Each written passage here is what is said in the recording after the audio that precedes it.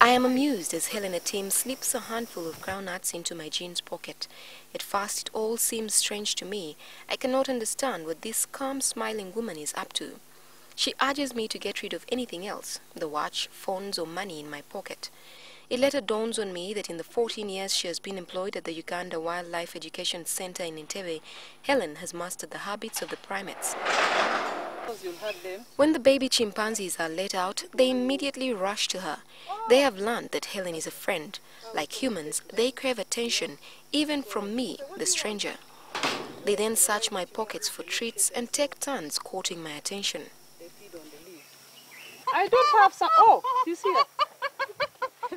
Helen Atim Lulua is a Madi from West Nile. She speaks her dialect Madi as well as fluent Luo.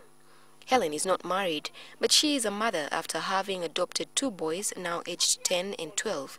She is a Christian, and the first thing she does every morning is pray. I'm working with dangerous animals. Chimpanzees, they are dangerous animals, you know. So I pray God to protect me. Before she secured the job in Uwek, formerly known as Entebbe Zoo, Helen was a secretary. After numerous visits to a friend who did secretarial work at the Entebbe Zoo then, and with little persuasion, Helen made up her mind to look after wild animals. She started out as a volunteer and rose to her current position as a zookeeper.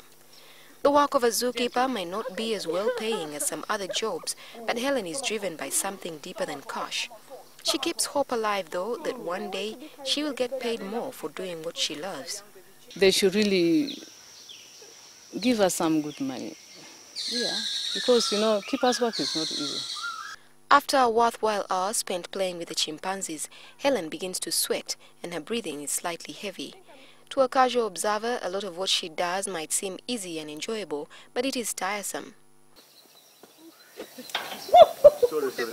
Sorry. Helen's work requires a high level of astuteness and attention. Any slight mistake could put her life and that of others in danger. Safety is the most important thing with wild animals, like in captivities. That's why most of the time you see us locking. Yes. In the 14 years she has spent here, Helen has trained and mentored many zookeepers. In fact, many of them look up to her like their mother. These are the food. The primates are running late for their mealtime, so Helen gets to it. Morning breakfast, give them like fruits. Okay guys, go out. She speaks fondly of these primates and she knows each of them by name, not just the chimpanzees, but the patas monkeys and baboons that also fall in her docket. If you don't really have this kind of skill, really you'll find these chimpanzees can really hurt you, or they can injure you, or they can even come out. We are told that there are 17 chimpanzees at the center, but when I do a head count, I only see 15. We are told that one is new and very young. She is called Sunny and is yet to be fully integrated. The other is a hermaphrodite, has both male and female sexual organs, and the other chimpanzees refuse to accept Kiri, although the female organ is more pronounced. In most cases, they were like attacking her and biting her. So what we do was to remove her from the group. The chimpanzee is called Kiri.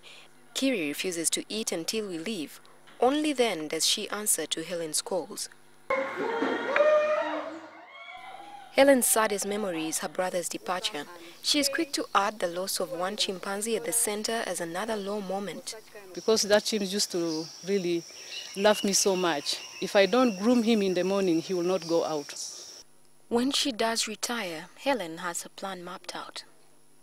I want to get a diploma in hairdressing, and then whereby, like in future, I can even open my school of hairdressing. One life lesson that she has carried with her and is instilling in her children.